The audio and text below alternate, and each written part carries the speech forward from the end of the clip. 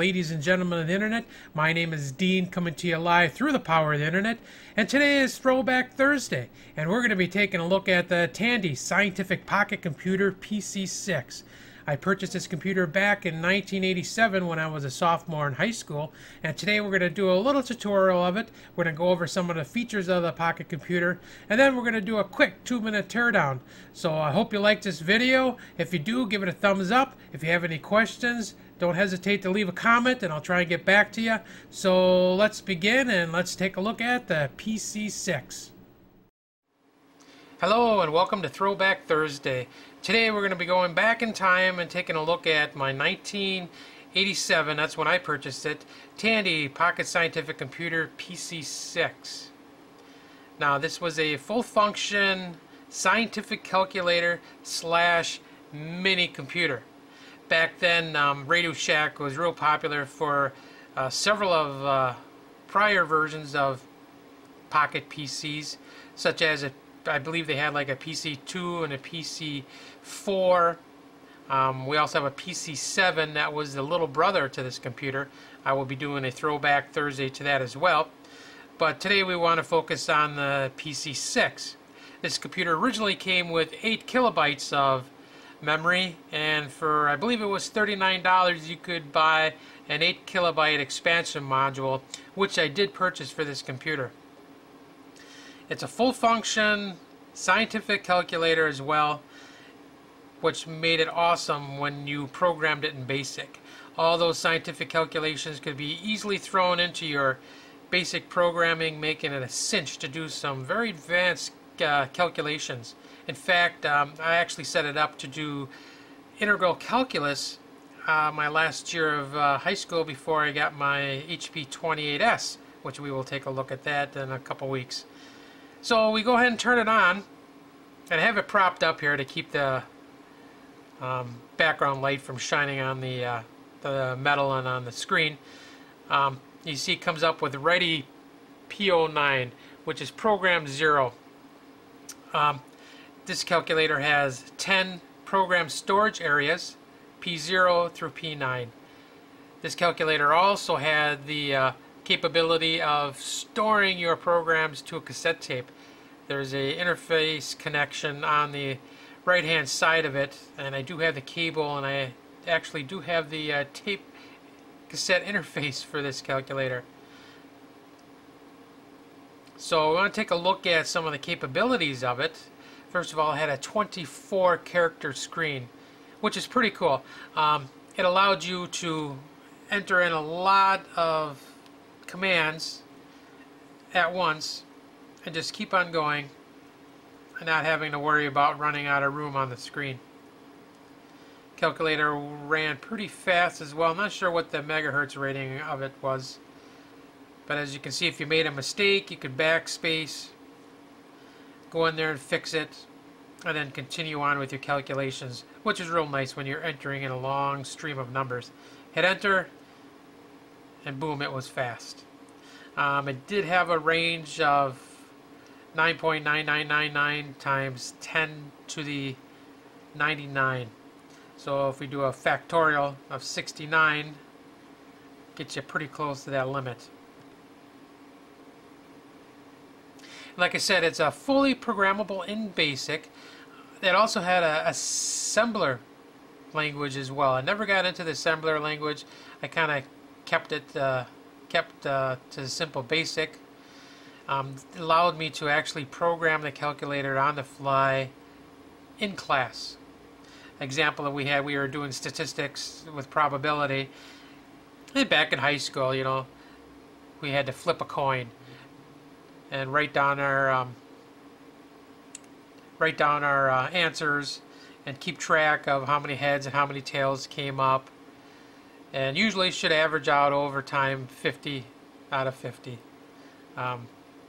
With this calculator, all the other kids are flipping coins in class, taking forever. I decided, well, let's write a small basic program that uses the built-in random number generator on here, which is pretty cool. Hit random number and boom, pops right up. What I did is I manipulated that number so that it chose between 0 and 9 It divided in half. 0 to 4 was heads and 5 to 9 was tails, and ran a 4 next loop that essentially counted it up. And I'll give you a little demonstration. I still have that program in here. Program 1 it was. How many flips? I could do like 50 flips. Hit enter, you wait a few seconds, and the results would pop up. Most of the time it was pretty close to the 50-50 mark, and there it is. 24 heads, 26 tails. Now I'll actually go into the program mode, mode 1, and shift list. And let me zoom in a little bit closer so that you can see that a little better, and I can see that the reflection came back. Take a little closer look at that. There we go. Alright, so 10 is clear. I won't go through in detail because most of you guys understand basic. 20, print how many flips, and then I had it input the input a variable n. Little 4 next loop there, so x equals 1 to n, so let's say 50 flips. There's the actual calculation, and give me the random number that I was looking for from 0 to 9. So you saw that random number before.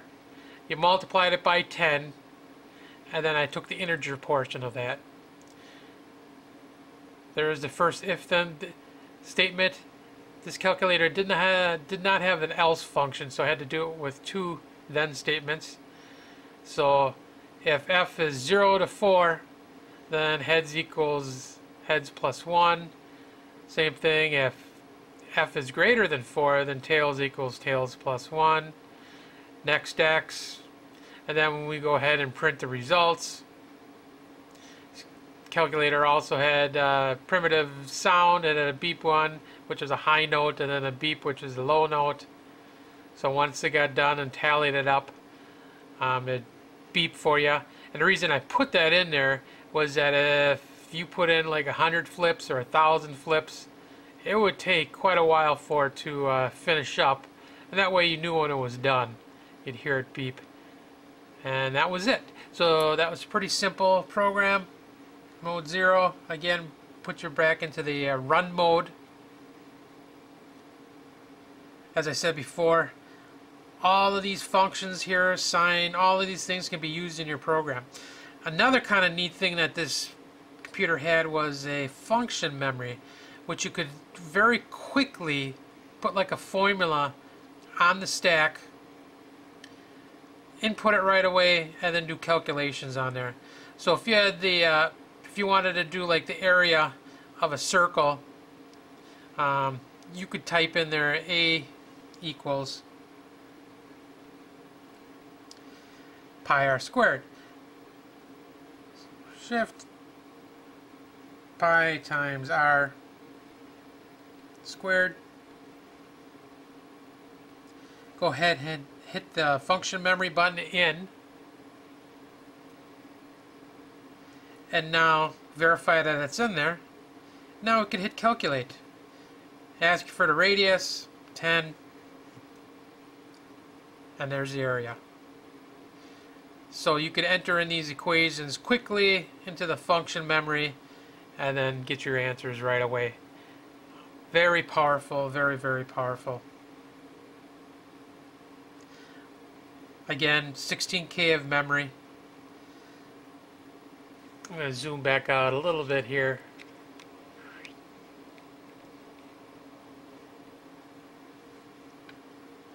Again, circa 1986, I believe they came out with this.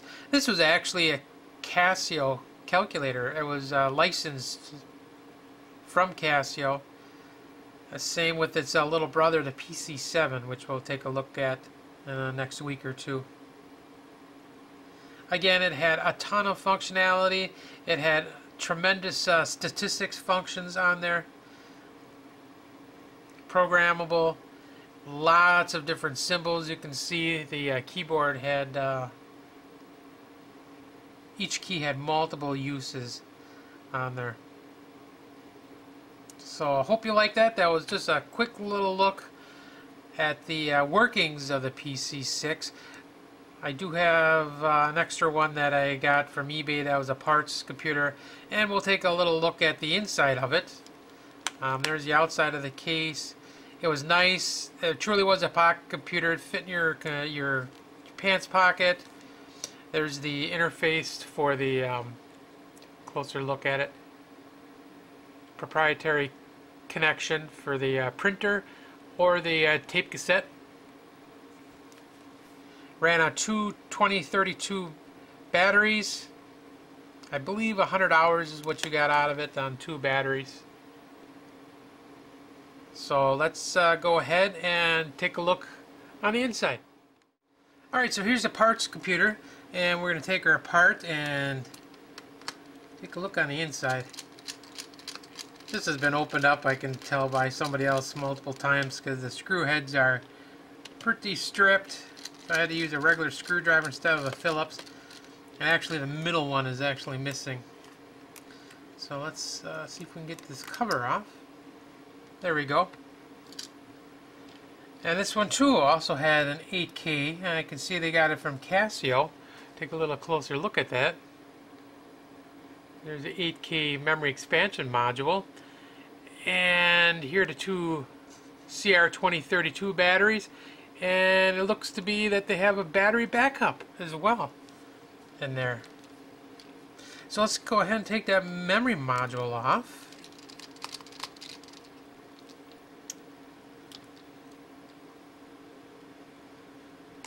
There we go. There's the RAM package. I'm looking at the camera upside down, so sorry about that.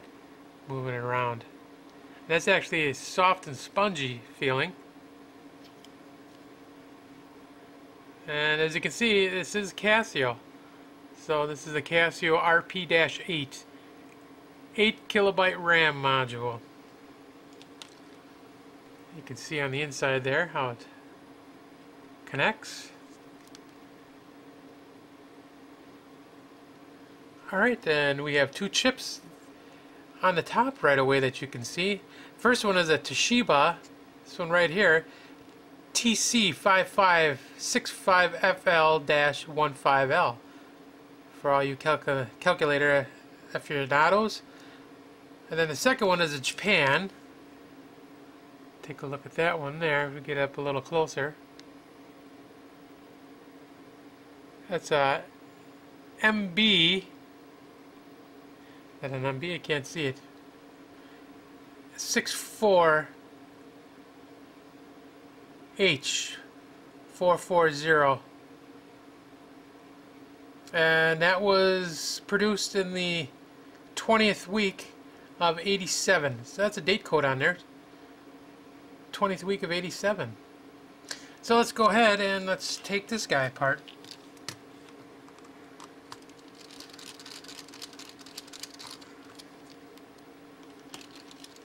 These are really not.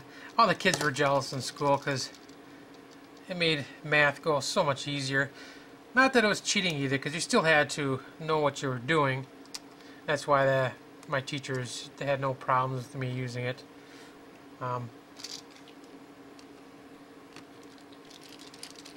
Still had to know your concepts, and you still had to show your work.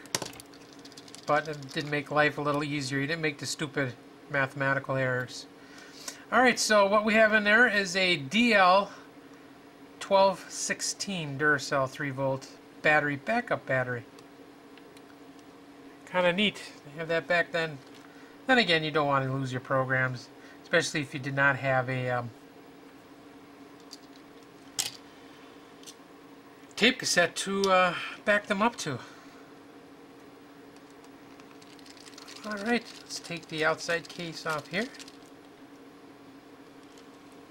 And I got a magnetic mat here, so we'll use that just to not lose my screws.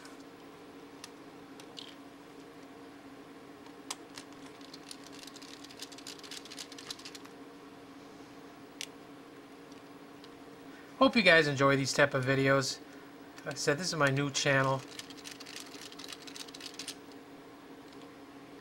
I know I've seen some on the internet that I like watching on YouTube, and I enjoy them.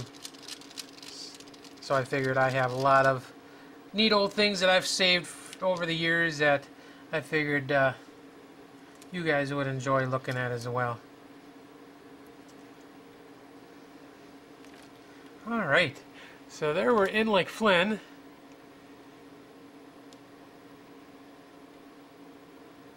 Actually, I'm very surprised. That is some really quality work on that CPU board. Good surface mount. I suppose it was later, getting close to the 90s. I remember the electronics you used to have in the 80s and 70s. But this is all surface mount. Pretty neat, actually. Let's see if we can flip this. You got to be careful. We have the ribbon cable that goes up to the screen here, and then it also has a potentiometer for screen contrast. Nice capacitor here, and I can lift that out. There we go. Pretty simple. I didn't figure there'd be anything on the back side of that circuit board. Everything is contained on that board. You can see the membrane keypad here. Nothing to really see there. I'm not going to take that apart. Contacts. A little bit of shielding there. And let's put her back together. So there you go. There's a quick look at the PC-6. Little 2-minute teardown there. Pretty neat computer. Had a lot of good times with this thing. Made, like I said, I made especially senior math before I took calculus. It was great. I had some neat programs. Maybe I'll list some of them if I can remember them. I had a program that actually calculated definite integrals using Simpson's rule. It was really neat. Actually, it was pretty cool. Like I said, my instructors in high school were awesome. I remember his name was Mr. Krause was my calculus teacher, and yeah, he encouraged me to get into programming and computers, and that's what I did. So hope you enjoyed this video. Again, Throwback Thursday. We'll have more videos coming up. I have the little brother of this one, the PC-7, and then I have the entire, I should say the entire, but I have quite a few HP calculators. Back my senior year, I picked up the 28S, and then when I went to college, I picked up a 48SX, and then a 49, I'm sorry, 49, and then the HP 50G as well. So we'll take a look at those. We'll go into programming and a little bit of RPN. Got any questions on this computer, the Tandy PC-6, just let me know, and I'll try and answer them for you. Other than that, have a great day. Check this out. I reassembled the Pocket PC, put the batteries, put the memory module back in there. Just for shoots and giggles, I went to turn it on, and it fired right up. Awesome. So now I got 2 Tandy Pocket Scientific computers I get to play around with. So if you like this video, give it a thumbs up. Until next time, have a great day.